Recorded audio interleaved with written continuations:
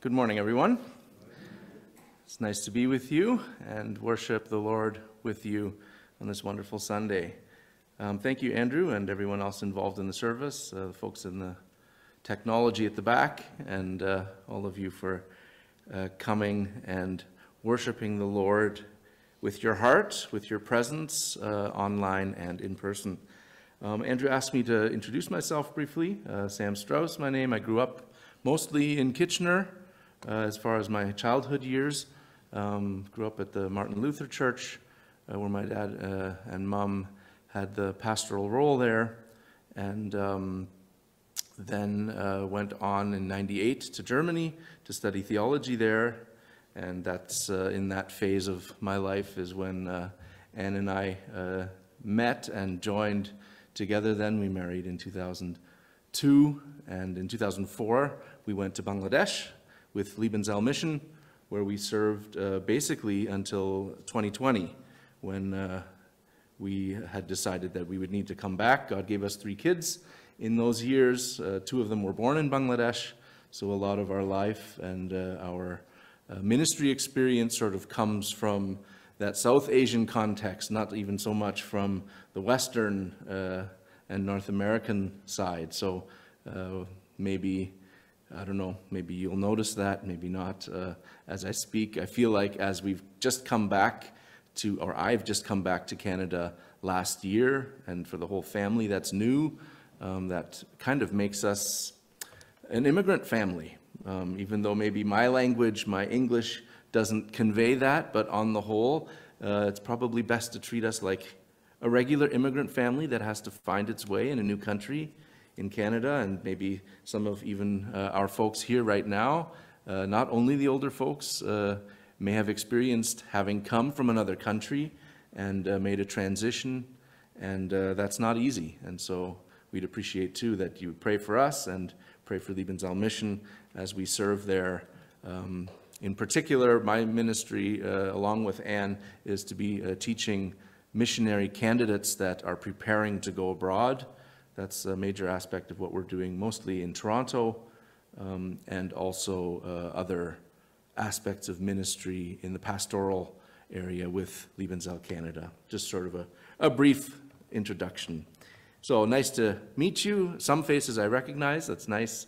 And I do hope that what God's put on my heart today would resonate with you and connect with where you're at in your experience with this amazing Creator that we were presented with. Thank you, Andrew, that you had us or follow through with that whole 104th Psalm. An amazing display of God's power. There's hardly any bit of creation that isn't mentioned in there, and how God rejoices in sustaining what He made. It's not just an alarm clock that maybe the old analog type where you wind it up and then you set it down and you just let it tick its way on until the life pitters out. That's not God's model. What He's made, He loves to sustain. And what's turned from Him, He loves to draw back to Himself. That's how He is. That's the gospel message. That's the whole point, it seems, of what God has done in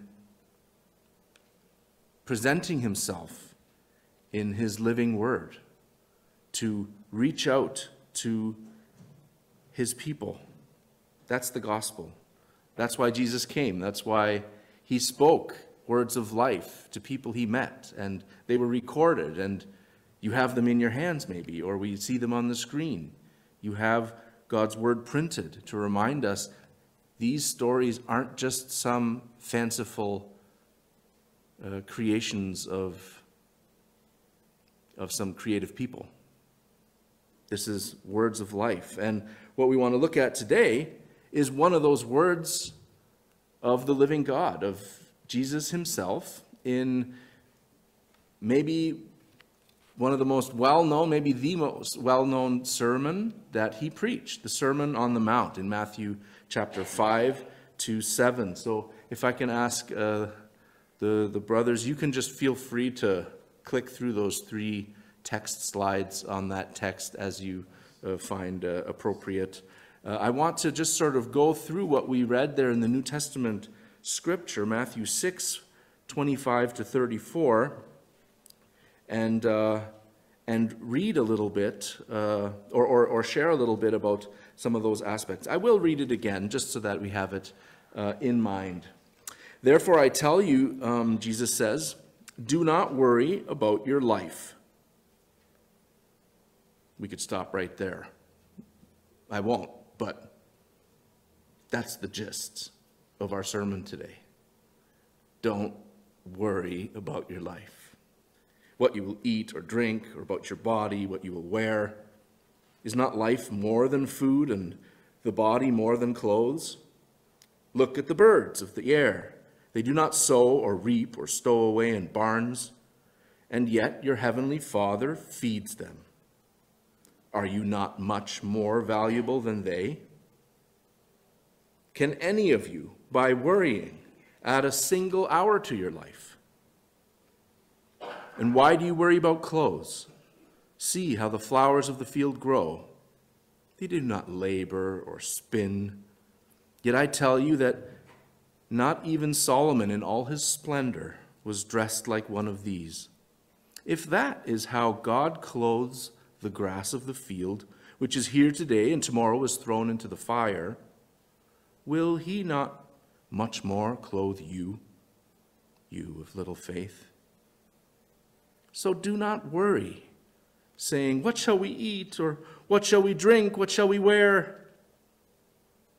For the pagans run after all these things, and your heavenly Father knows that you need them. But seek first his kingdom and his righteousness, and all these things will be given to you as well. Therefore, do not worry about tomorrow, for tomorrow will worry about itself. Each day has enough trouble of its own. What do you worry about? Or are you one of those rare human beings that is immune to worry, steady like a rock? Do you worry about things? Can you put up a hand if you admit you worry sometimes? There's plenty to worry about, isn't there? I just let my mind run a little. I'll tell you some of the things I found. I presume you're probably not confident enough to shout out your worries right here and now. So I'll plop a few into the midst of our time here. Jesus talks about life and body, about food, clothes, and those things. But there's so much that can creep up on us, right? Take health, for example. We need it, but we can't just dictate it to our bodies. We don't hold it in our hands. Sickness can come any moment. We can worry about our aging parents, even our own aging selves. My body doesn't tick like it used to. I realized that just at a water park outside of Montreal last week. We visited my brother. I thought I could go shooting down the water slide just like the old days. So I grabbed the wood board and wanted to launch myself feet first through. And you know what happened? I went bonk and landed on my backside and really hurt my tailbone. And I wasn't going down the slide yet. I just sat there, hurt. I'm getting old. I don't have all the gray hair, but I'm getting old too. We all are.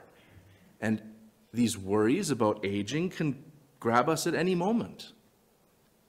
Money, debt, lingering headaches, inflation. We worry about maybe establishing a family, about wanting children and not getting them. Maybe we worry about our loved ones, how those that we've prayed for still haven't come to faith, and we desire that for them. We worry about people slandering us, being unfair to us at work. I was over in Germany a few months ago. The worries of the war in Ukraine and the gas problems, the food shortages, the headache that a war over here causes over in Africa. Unbelievable connections we're in this world. It's so easy to let your mind wander and worry. And it's not ridiculous. It's not like some crazy tale. These are real problems. Environmental disasters, heat rising, prices going up. Maybe we even worry about mistakes we made in our past. That some old stories come up and show their ugly face. Things that maybe weren't dealt with. Maybe we worry about our wayward kids. Maybe you're in responsibility, even for this church, and you worry about the health and growth of the church. Retirement. Will it be enough? The unpredictability of our times. The end times.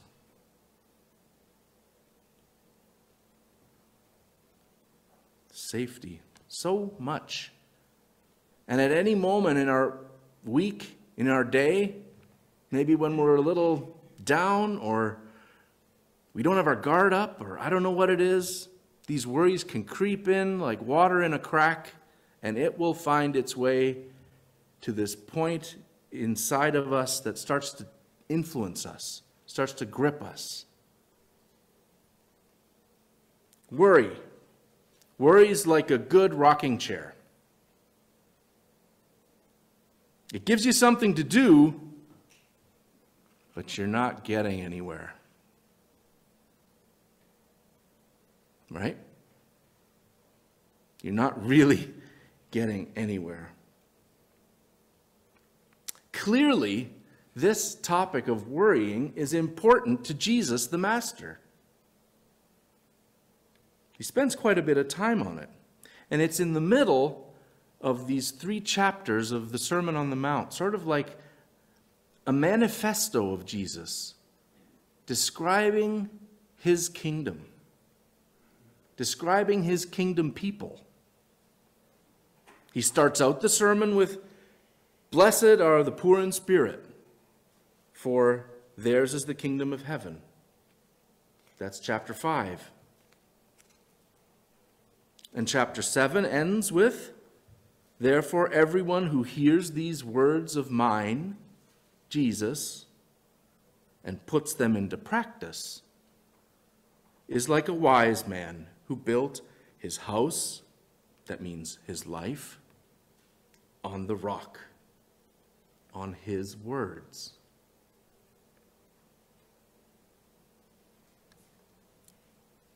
Building our lives on his word. That's the key here. Luther once says, "Whoever doesn't have God's word must resort to their own thoughts. Whoever doesn't have cement must build with dirt."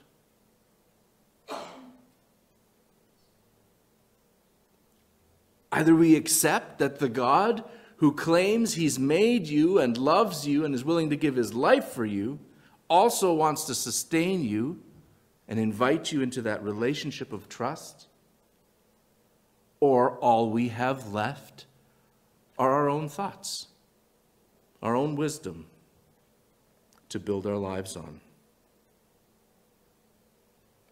Isn't it interesting? I did a rough, quick calculation. 10% of this Sermon on the Mount is about this part of worrying. 10% of Jesus' sermon was worthy of him to address it like this. Why 10%? I think Jesus knows and knew that we all struggle with worrying, with anxiety, with thoughts that drive us, that aren't always so easy to corral. Worrying is a big part of our human existence. It's true. I don't think we need to just feel guilty about that right now, but to acknowledge it affects us. It's a part of our story. So I kind of wondered, how does Jesus address this? And maybe what can we glean from these few verses, especially Matthew 6, 25 to 34? What can we pick out of there? I've got a number of points that I kind of want to highlight, and maybe some of them resonate with you. The first thing I want to highlight is that we need to realize, or that we are invited to realize, worrying doesn't really help. Our passage says so in verse 27. Can any of you, by worrying, add a single hour to your life? Or the paraphrase from Eugene Peterson says it slightly different. Has anyone, by fussing in front of the mirror, ever gotten taller by so much as an inch? All this time and money wasted on fashion, do you think it makes that much of a difference? His paraphrase goes on. Doesn't really help. Maybe that's good to take a step back and realize that.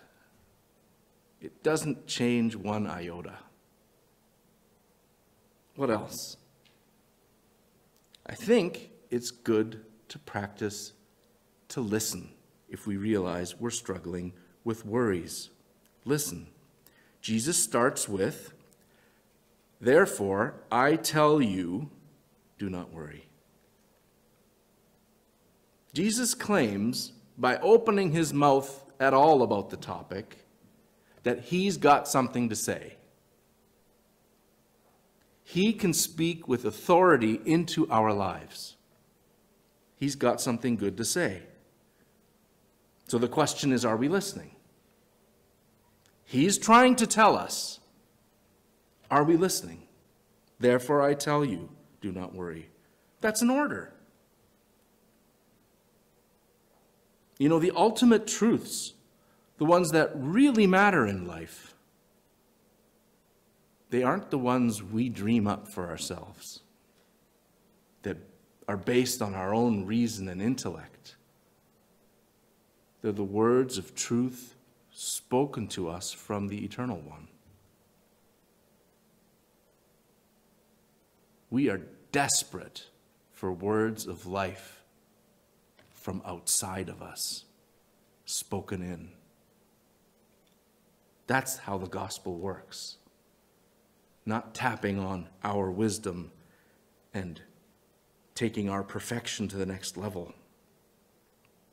So the question is, can we give God's word a chance to permeate our thinking, to address our approach, how we tackle every day and the challenges we face, the relationships we're in?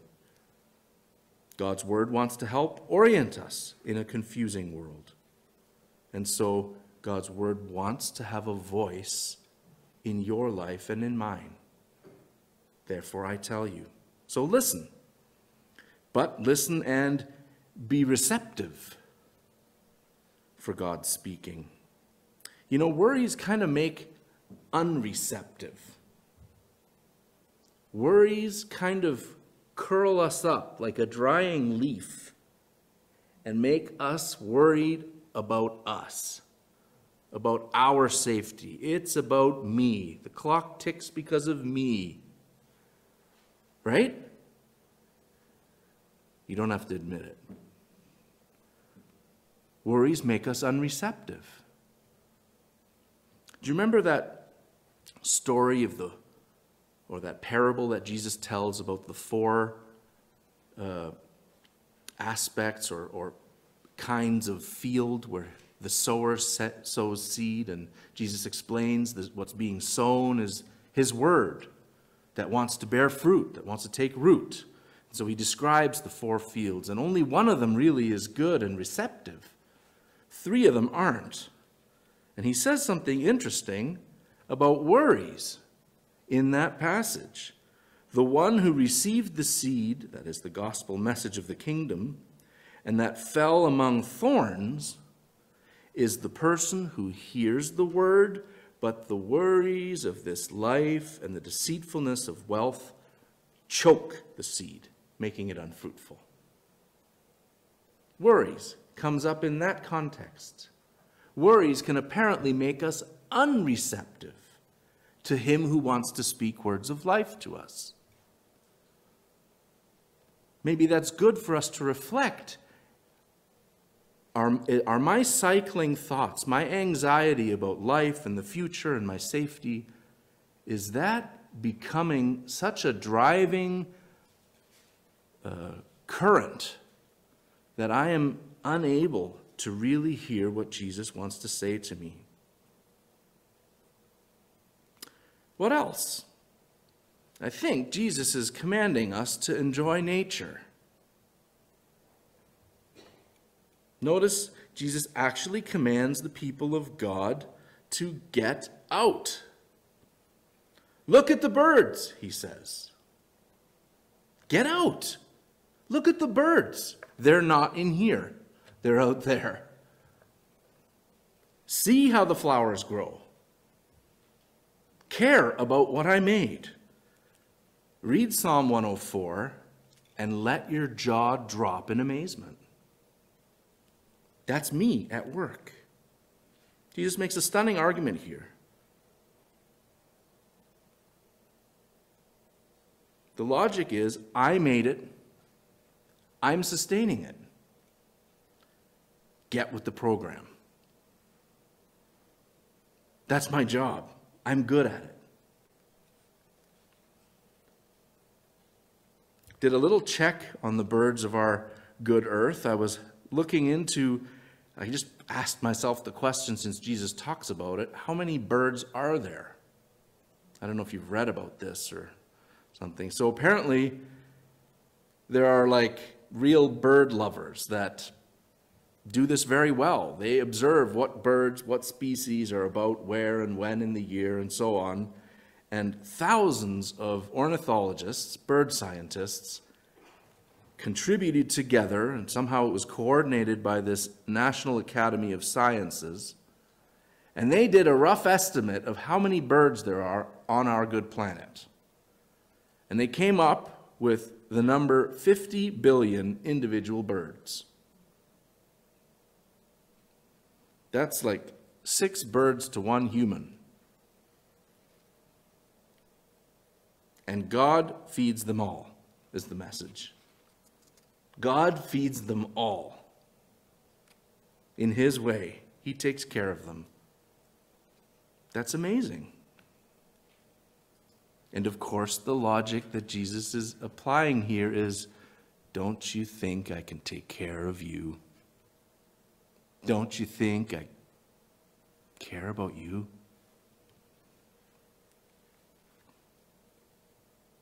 And so I think this text of Jesus is also an invitation to pray and to trust him, because the Almighty knows our need. To talk to him, to seek his guidance and perspective on the challenges of life.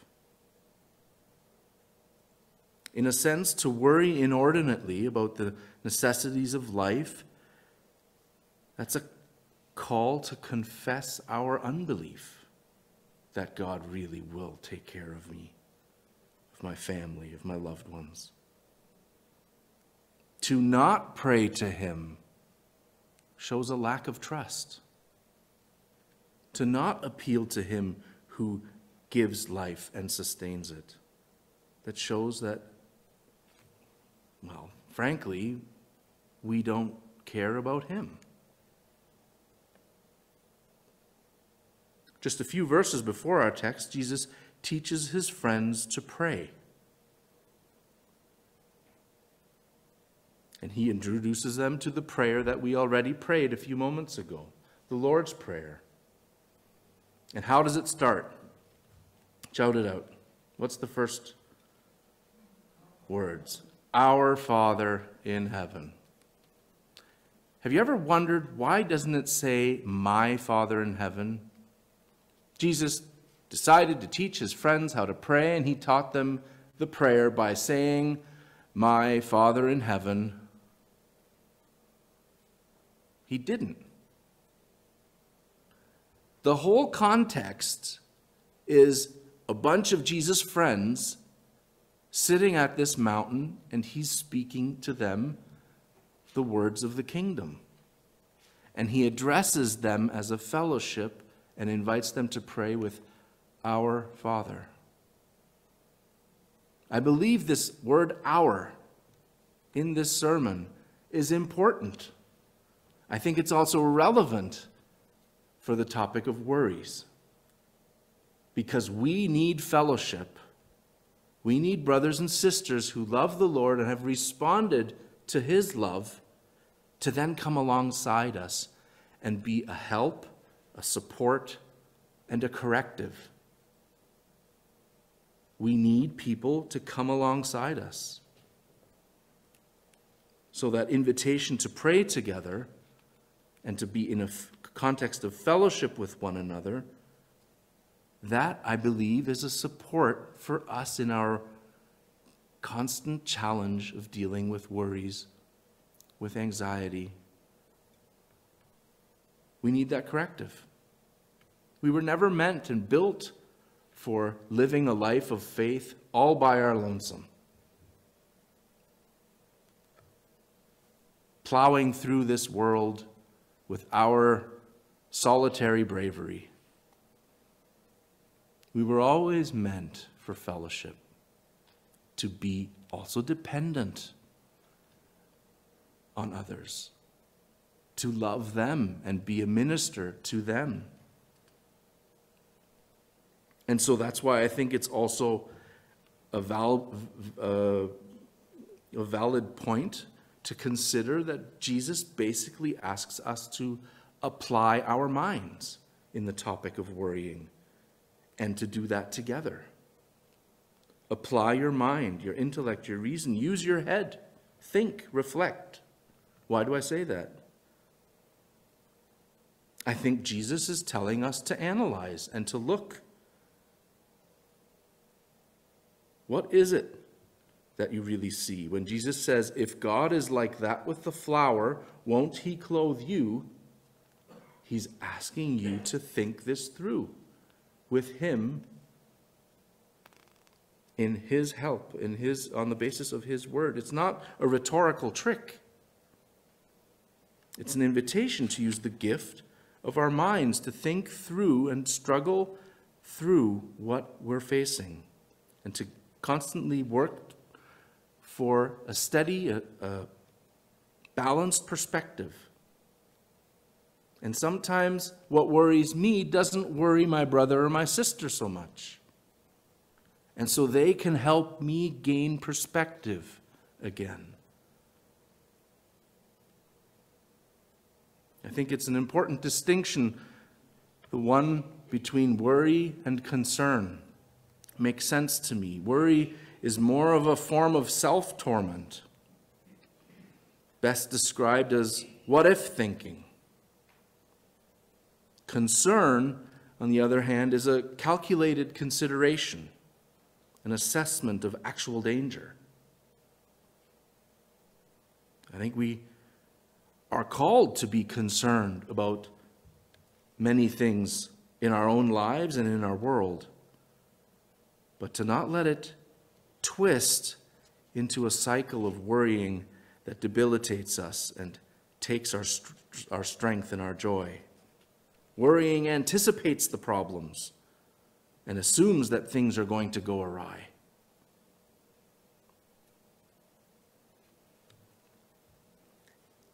If we maybe pause for a moment from the words of Jesus and have a look at our world, how have they thought about the topic of worrying? Well, Cornell University did a whole study just on worrying. And the study showed that 85% of worries never actually happen, never come to pass. So the math alone should actually tell us, take a step back from these thoughts that are paralyzing you. If you don't take Jesus' word for it, take Cornell University's word for it, is what they're saying. I'm not saying that. But what about the 15%, we would say? We're worried that those come up and show their ugly head. Well, of the 15% that do come to pass, it turns out 79% of those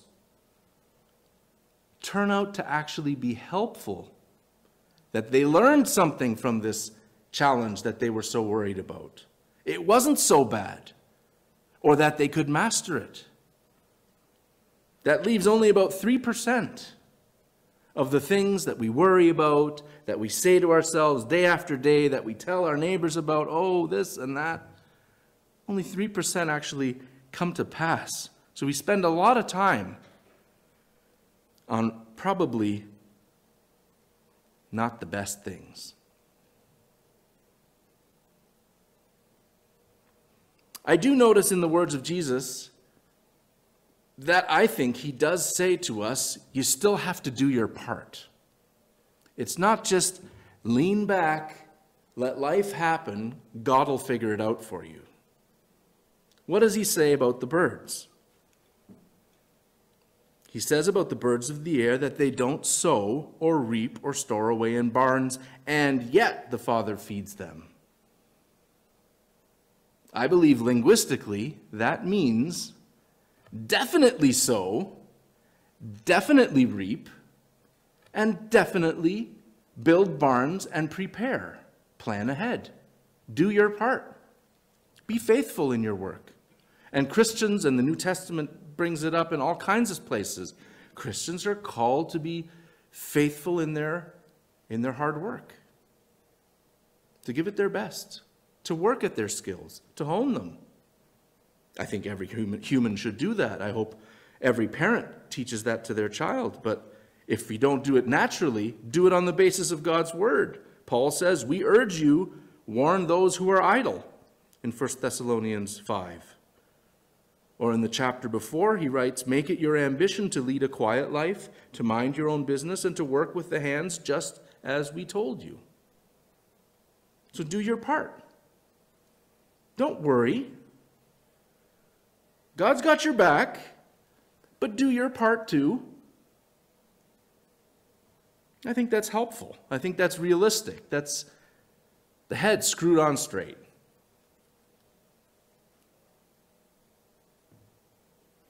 I also find it interesting that I think Jesus says here, tackle today. Don't try and tackle all of the future's problems this afternoon. I think that's how we can also begin to worry less, by just focusing on the things that are in front of us and not cycling through everything over and over about tomorrow. Don't worry about tomorrow, for tomorrow will worry about itself. I find that line of Jesus actually quite humorous, that he says that. Don't worry about tomorrow. Tomorrow will worry about itself. That's actually hilarious if you take a step back. Jesus has humor. And he invites us to laugh, to rejoice, and to see the humorous things. Each day has trouble of its own. So tackle today. And sometimes our life challenges seem to overwhelm us, and that's all we can do. I have heard that phrase from my mom very often as her age increases. I just ask God to help me through this day. There's wisdom in that.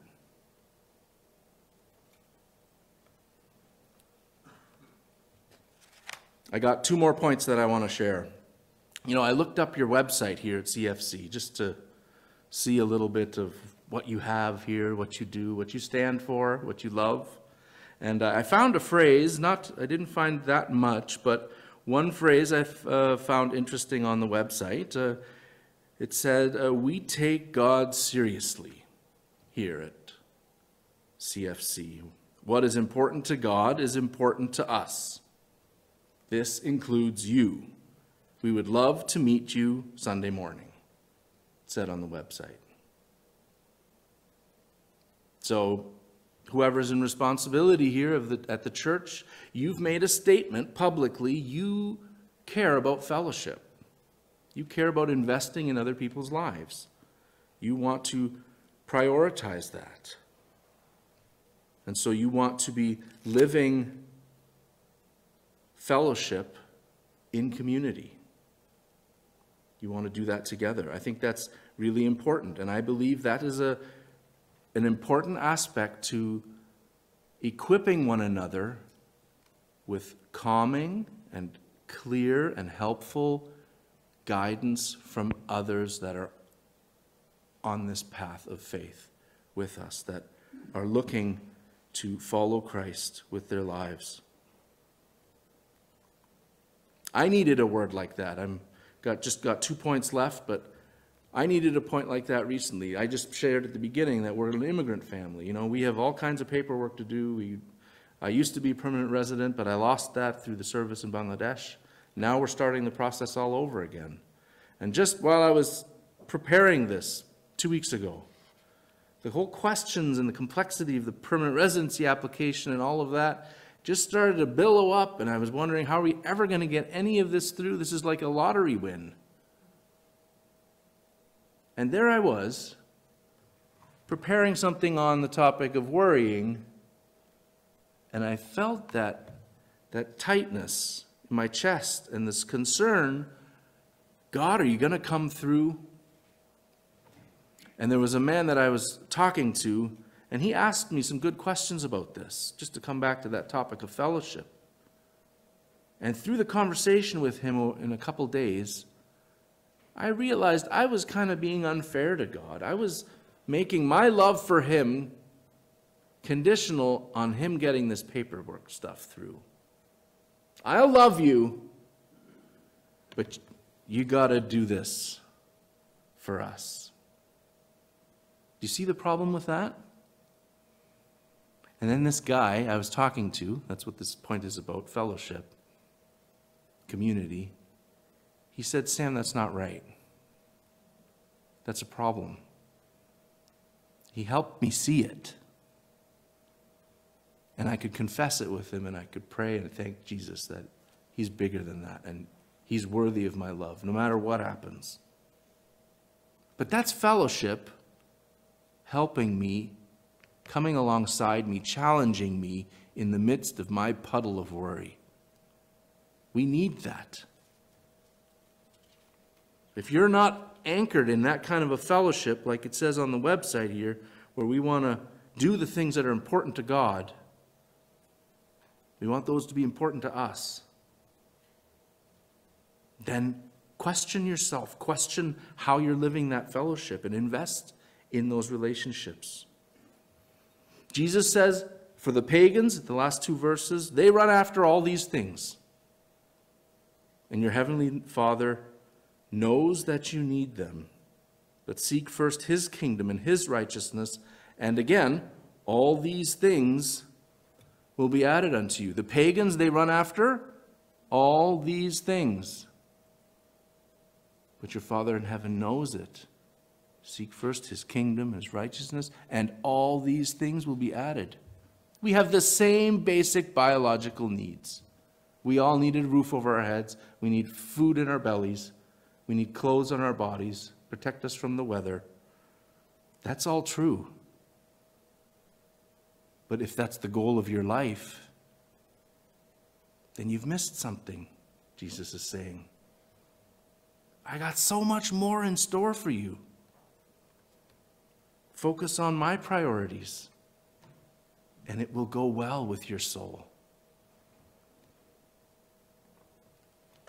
Folks, this sermon, just these few verses, are a real loving invitation by Jesus to come to him, to trust him with your whole big, ugly bag of worries. You know the verse, cast all your cares upon him. That's the invitation. Plop that bag in front of him. It's not just going to go away all of a sudden, but you're reminding yourself he's in this with you and that he's worthy of your devotion and he's faithful. He will carry you. So my last point is take that step. Rely on Jesus. Tell it to him again. Rely on Jesus' promise to provide. In a sense, this passage is an invitation to take his hand. To wager that step of faith.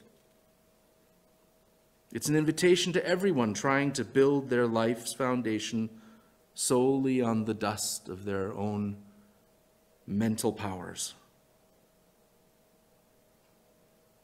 But instead to take that cement of God's word and build solidly with something that lasts, both now and in eternity. God's word, God himself, is worthy of that kind of a response of love, of faith, from people that worry.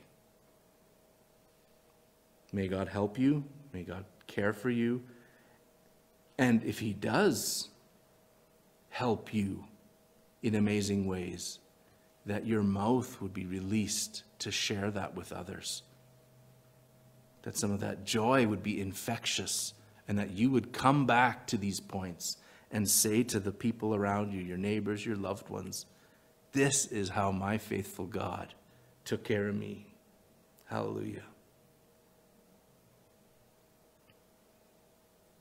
That's all I've got today. I'd like to pray. I'd like to just take maybe 30 seconds of quiet. Maybe that would be appropriate for you too, to say to your God who made you, who loves you, and who has great thoughts for you in your life, great ways that you haven't even explored how he wants to use you, that you could respond to him, the sustainer of life.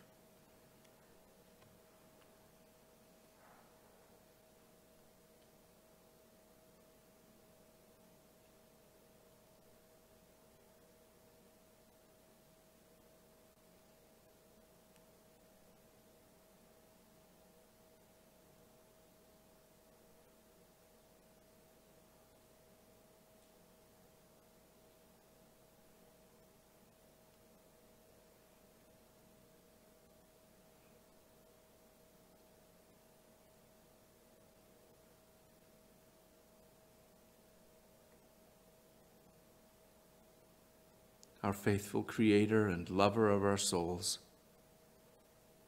we praise you for your glory and your majesty, your ability to follow through on your promises, for your joy in sustaining life. Thank you that although you love the birds and the flowers you made beautiful, you make clear you really deeply care about us.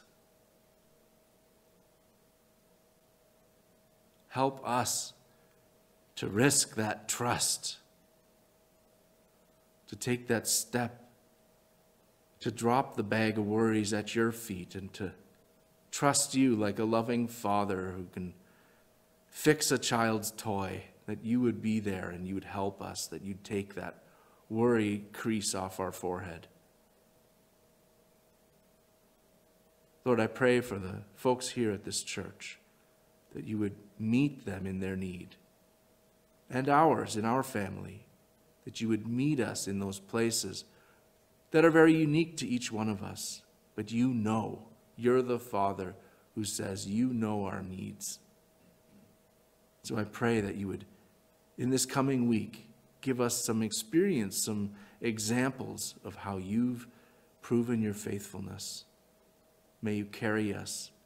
May you give us wisdom to respond. Help us to use our mind, to invest in fellowship, and to be the people that you've called us to be. We thank you that you are the living God. Amen. I've been asked to close this part of our sermon with the benediction, and I won't do the classic blessing, but words from this Sermon on the Mount. I don't know if you stand. Is that appropriate? Maybe let's do that. Let's just stand before our Father in heaven. And I repeat 2 words of blessing that begin the Sermon on the Mount from which our text came, where Jesus says to those people then and to us now, "Blessed are the poor, the needy in spirit, for theirs is the kingdom. And blessed are those who hunger and thirst for righteousness, for they will be filled, they will be taken care of. May you go under the care of our living Lord. Amen."